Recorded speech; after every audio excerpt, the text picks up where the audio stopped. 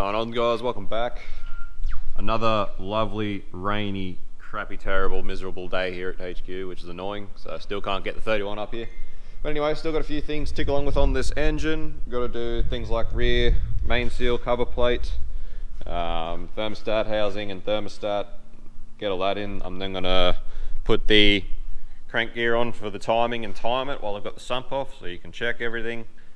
And then it's time to get the sump ready, get the bung welded in and get the sump and the pickup on, and after that it's more or less together. So getting close, which is exciting. Alright guys, so I actually decided to paint the thermostat housing because it was a bit ratty, and may as well go through the effort considering how nice the motor's starting to look. So what I'm going to do while I'm waiting for that to dry is time the motor. So one thing I didn't mention in the episode that I filmed yesterday about putting the head on, which I probably should have, is try not to say basically.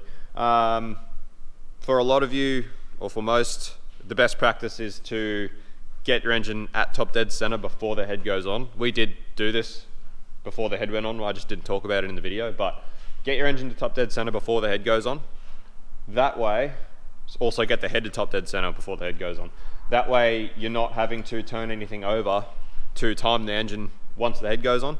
Because RB30s are an interference engine, means that the valves and piston tops do clash if they're not timed correctly. So the last thing you want to be doing is having to turn this thing over without any timing gear on it, because you will collect valves with pistons. Obviously, turning over by hand is not a big deal, but it's still not something you want to do. So good practice, get the head to top dead center, get the engine to top dead center, then put the head on. If you should have a pretty good idea of what top dead center is if you're going this far with an engine. So yeah, do that. So anyway, I've got to get this timing gear on. I couldn't actually find a timing kit that came with the crank gear, even though in that video I lied through my teeth and said most of them do. Apparently they don't. So I got this one off the RB25 that I pulled down. You would have seen in that video, so I'm just going to reuse this one because there's nothing wrong with it. It came off that RB25 line. I didn't have to destroy it to get it off. So I'm going to use this one. Just going to get a nice big socket that fits over it and just tap it on there with the keyway. And then we'll get a timing belt on this motor, and then I have no issues having to turn it over because it's got a timing belt. So that's going to be awesome.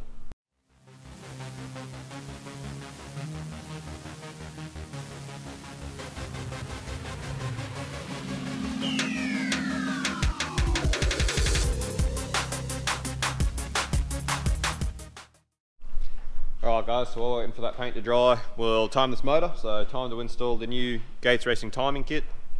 Weather's starting to turn on a bit for us, so hopefully that means the end of all this rain. But so my timing kit didn't actually come with this spring, which is something I thought it would have come with as well, but that's alright, doesn't particularly matter. I just put the old one on the new tensioner. So your tensioner uses, that's a 5mm Allen key, and that's how you sort of release and unrelease your tensioner to get your belt on. Got your new belt here, you see it's got 2 timer marks on it. These are not evenly spaced around the belt, they're shorter on one side. That side is the tension side when you put it on. On your cam gear you will see, not very good lighting at the moment, but you'll see this mark here. That's one timing mark there. And on the crank gear you have a timing mark also. Crank gear timing mark generally lines up with this little niche. The cam gear sort of ends up where it has to end up, but as I stated, make sure everything's sort of in top dead center. Getting this on, as you probably just saw, is a bit of a pain, especially with the keyway. You just put a little bit of grease in the keyway and just tap it on with a socket. You just got to be careful not to misalign it, otherwise you'll pop the keyway out, which is also a pain. So this is where your tensioner actually bolts onto, and this little stud here is just what holds the retention of the spring. So yeah. So all I'm going to do here is, because of the way this hole is offset in the gear, it actually clashes with the water pump. So you sort of have to, I don't know, I suppose, jimmy it around a bit. It'd be a bit of a pain, especially considering it's a bearing, it's meant to roll. It sort of just goes on like that. That retainer just goes over that hole. And then you use your 5mm Allen key and you can sort of do that with it. That sort of gets the tension off. What I generally like to do, especially if you're doing this on your own, is off the alternator bracket here, you can just get just a zip tie. I'll get a zip tie so that I can sit that Allen key in it if you need to, if you're having trouble. If not, you can just rest it against the crank. Basically whatever helps you get your belt on. So I'll just chuck that on.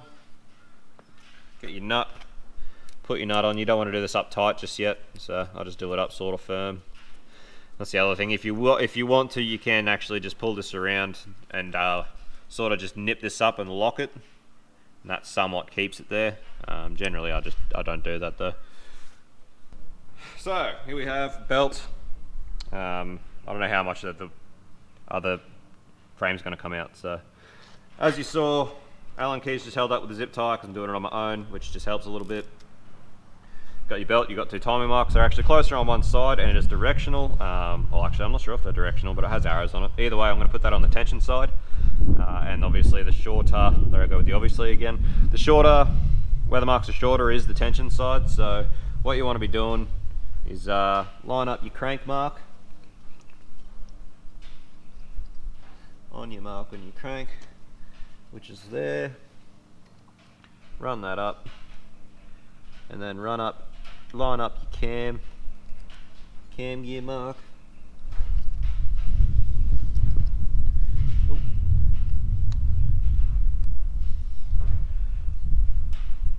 So I just find it easier to rotate the cam a little bit, so you can line up that mark. That's a bit far over. Give yourself a bit more on the tensioner if you need to.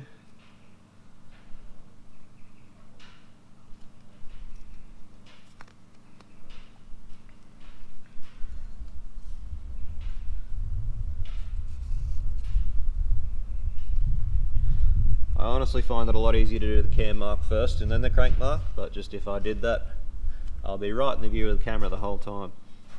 So what a lot of people do here as well, if they're doing it by themselves, is if you get it on the cam mark, you can actually just zip tie the belt to the gear. This stops it from jumping. But yeah, it's a bit of a tricky pain to do on your own, but you just got to persist with it. That keeps jumping off. That one. So now that's on there. Gotta try and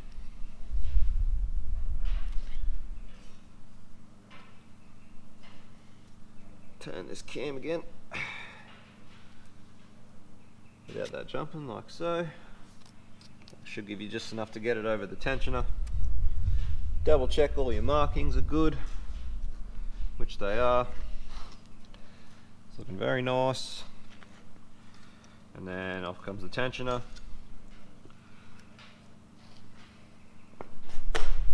And that's getting the belt on there, so that's the first step. Put the belt on. You want to get a good tension on that side. Easiest way to do that is just to install your crank bolt and just turn that just to get the tension, just till it just starts to pick up the cam. And that's your tension there. So that's where your tension is picking up all the tension. So from here you just lock off your tensioner nut. The torque setting for this tensioner nut is actually 40 foot-pounds.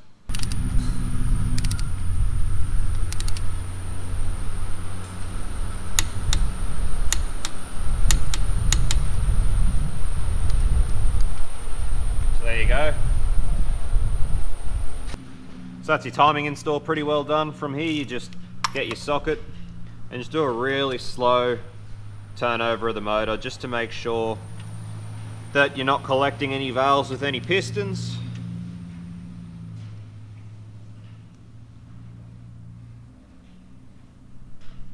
And all seems to be great.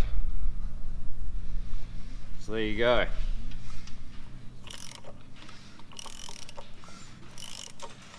Lovely. Nice and lovely. So there you go. That's it timed. So now the timing's done. It's time to do this thermostat. My thermostat housing has dried. As far as doing this, it receives pretty much exactly the same treatment as every other mating surface on the block. Like you've seen with most of this build, I don't actually have most of the bottom end gaskets, so I've just been using RTV. So I just give both surfaces a nice good clean, some brake clean. They've already had a good scrape off. They're nice and clean.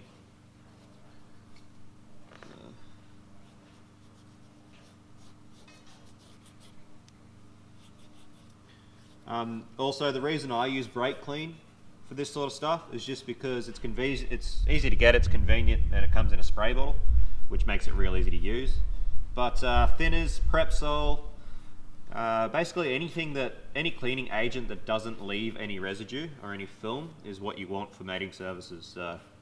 You could use just about anything along those lines. As I was saying, a lot of paint prep stuff like thinners and Prepsol, it's fine. I just find because brake clean comes in this really handy little spray bottle, makes it real easy to use.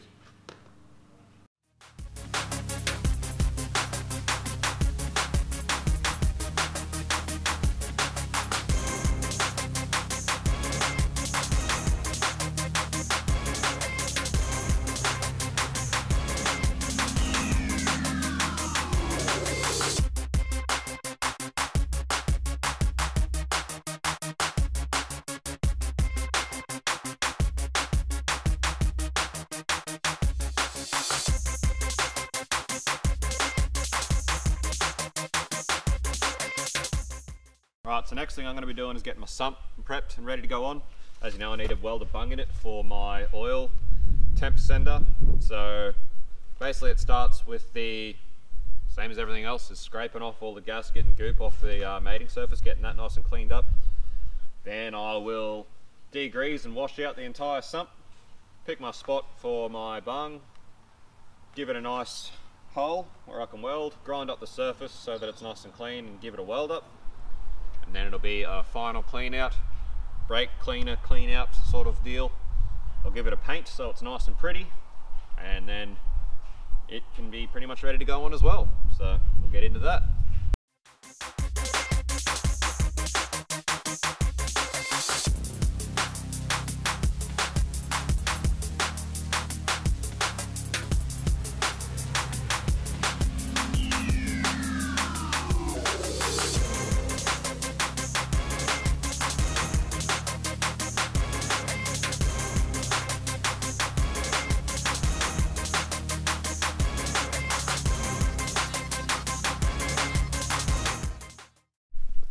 Alrighty, so you see here is where I've chosen to put my bung for my oil temperature sender. This is going to go in there and get welded. The reason I chose this position here, although it might look kind of random, firstly it's a nice flat surface of the sump where you can get a nice good seal and a good weld. Secondly, it's right next to the release bung. Being that this is the emptying bung, I would go ahead and assume that this is the lowest part of the sump. So this, although it could have been moved down a bit more, I'm not that worried, but this is pretty close to the lowest part of the sump here. Another reason is that this is on the intake side of the motor, which is good because firstly it means I don't have to have wiring around the exhaust side where it's generally hotter. Secondly is on the exhaust side of the motor, you see there, oops, sorry, wrong side. The exhaust side over this side, nope, this is the right side. The exhaust side, right there you have your oil return from your turbo. So basically the oil return from the turbo is going to be hotter. So the reason I've chosen this position is, seems to be quite nice and low in the sump. It's a nice flat surface to get a good weld. It's not going to be anywhere where it's getting false readings from hot oil coming back into the sump. So it's going to be a nice accurate reading here, I shall hope. And the other thing is, given that that is the emptying drain hole, I'm going to assume that this is not going to clash with anything. Obviously I haven't checked the car, which is silly, but I'm pretty sure it's not going to clash with anything here, so this is where I've chosen to put it. I've also chosen to put it at the back of the hump, so I assume that this is always going to be covered in oil. And if it's not, I've probably got problems. If we've got less oil than that in the sump at any time, I've probably got some problems. So that's why I've chosen where this goes. So clean this up with a wire brush, get a nice clean surface to weld on. So now I'll just give this a good blowout. I'll make sure there's no dags on the inside. It feels really good. There's one there. Make sure I get rid of him. Don't want any dags in there, anything that might fall, like drop off. And then I'll blow this out with the air and start prepping to weld this in. Righto guys, so I'm just about ready to start TIGging. Set up the TIG. I'm running 1.6 tungsten with number 6 copper and a gas lens. This is just some old practice pieces that I dug out that I'm just going to use. Obviously very different, but they're pretty much the same gauge as the material on that sump, so I'll just use them as a bit of a practice run just to make sure it's alright. I've got some 1.6 stainless filler and I am running at 10 CFH. I tend to run my gas pretty high just because I'm not a very experienced welder and I don't know I suppose how high it's meant to be, and I always figure that more gas coverage is better than not enough. So I'm just going to get a few practice runs in on this stainless and then clean up the actual sump and give it a go. So I'm still got very little experience TIG welding. What you can see here, which is stuff I did a long time ago, is essentially all the experience I've got. The reason these are so bad is because all I had was 2.4mm filler. So I had to weld on like 90, I was on about 70 or 80 amps just because I needed that to melt the filler. I didn't have any 1.6, so that's why these ended up so big and gross colored and all sorts of stuff. So I'll get a bit more practice in. Anyway, this sump, I'm not too worried about it being pretty. I really am only worried about it having a nice, good seal. I just don't want it to leak. I couldn't care what it looks like, really.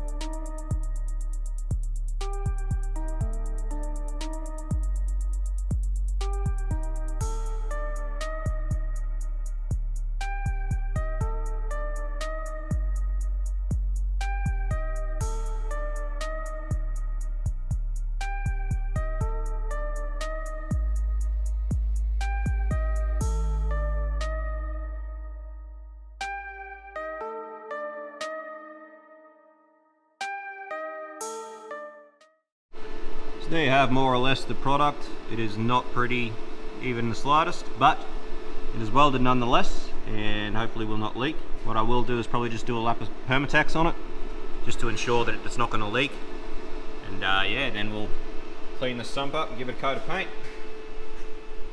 So anyway, I've got a lot to learn with TIGging and fabrication, but I do quite enjoy it. It's just hard getting comfortable. It's also hard working something like this. We're planning on building another shed out the back here, which will actually have a fab shop in it, so that I actually have room to do fab work. But obviously this is not ideal, it's hard to get comfortable, but nonetheless, I do quite enjoy it.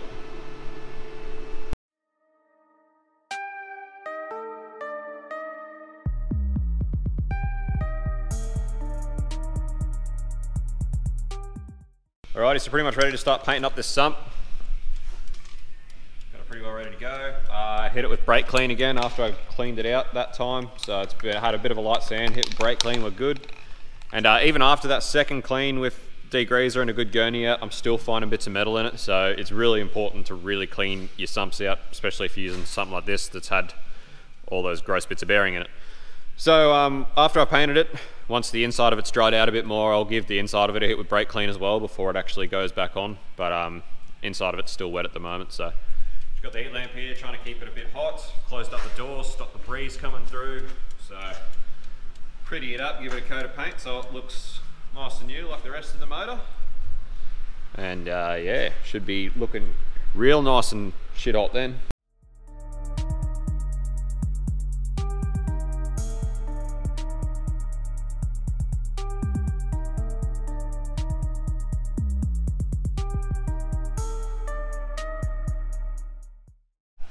Righto guys, so while that tacks off, dries off a bit in the heat, I've taken the RB off the engine stand because I need to put on the rear main plate, because the rear main has to be on before the sump can go on, so that's got to happen now.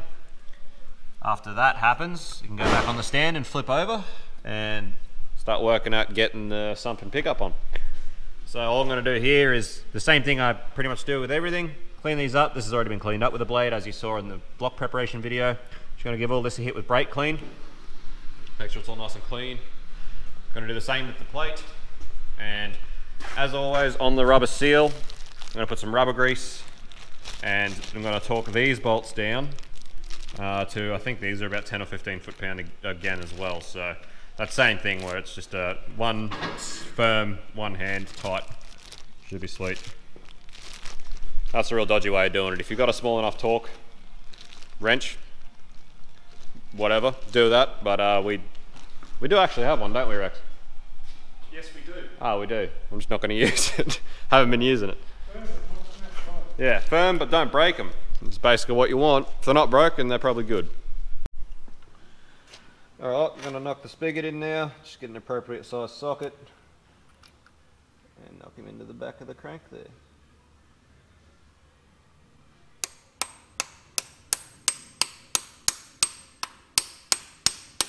Tap, tap, taparoo. So there you go, new second-hand rear main seal for this absolute budget build. Spigot's installed, so now I can go back on the stand and get ready to receive its pickup and sump. Alrighty, so currently in the process of wrinkle blacking my timing covers. I reckon that's going to look pretty cool. While I'm waiting between coats and that, I'm going to get this ready for sump install. As you remember, when I pulled this engine down, this O-ring is not complete, it's cracked, which is bad. I don't have a new one, but I pulled one of the ones out of the other motors that wasn't cracked.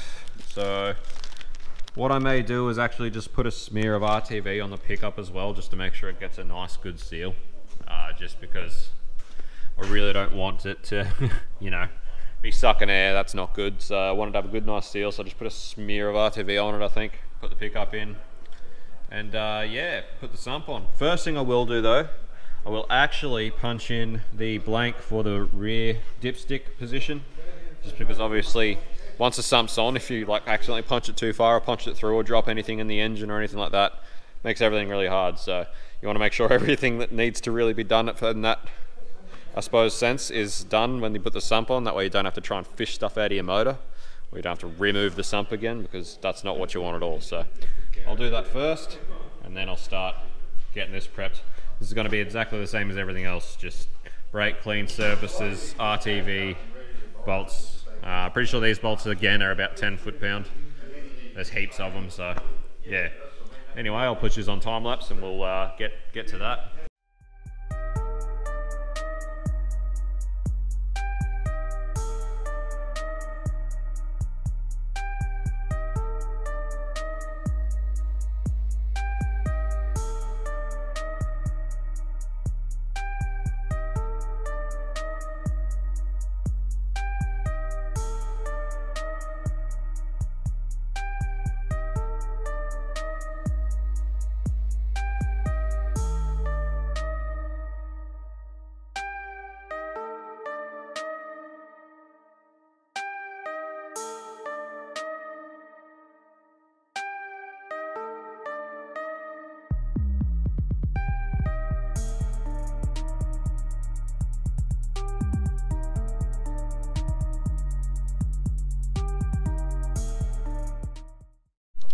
Alrighty, so sump's on. Did come into a bit of an issue with the sump plug. This sump's actually been stripped and modified and done again. I tried to put the sump bolt out of the stock one in here and figured out that it's actually been modified. So I ended up just basically thread taping this up, because this is not very happy. It sucks, but it's too late because I've already put it on there. It's already welded the bung and everything's done. I should have checked that before. I would have used that sump instead, because it's obviously better. But anyway, this is just going to be something now that probably plagues me for the rest of this engine's life, or until I change this sump. But anyway, it looks good. Happy with it. Looks great. So I've got my temp sender in there. That's my temp sender probe, and it's all locked off. So I'm going to chuck the oil filter on, try and close up as much of this motor as I can. I'm going to polish my cover and then install my cover once it's been polished, because obviously these fittings going from the top, so that's all right. I might actually go down to the Skyline and get them and put them in. And then when these dry off tonight, they can go on. And after that, the actual engine component is more or less complete, bolted together. Then it's just ancillaries from there, which I'll start working on. So, yeah, awesome. We'll finish this off. It's probably going to be a fairly long episode at this point, I predict, because I've been filming all day. I haven't actually broken it up at all, but sorry if this episode is really long, guys, but I hope you enjoy it. And if it is super long, it may not be 3 episodes this week. I may just do 2 if this is super long, but there's not, because it's so much little stuff that's happening, I'd rather do a big episode of all this little stuff that's going on than break it up. But yeah. Also, I won't film me polishing my cover because it's just long and annoying and probably not very good to watch, but I just use that Salvo chrome polish, metal polish, and a clean rag and just polish her up.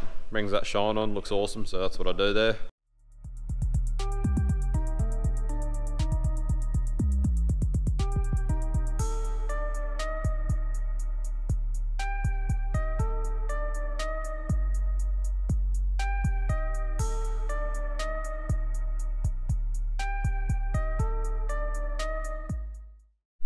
Alrighty, so we have more or less an engine together and it's looking great. Chuck a filter on, nice polished cover.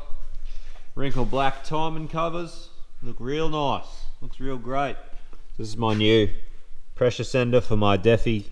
That's my oil temp in its new bung in the Sump, which is looking great.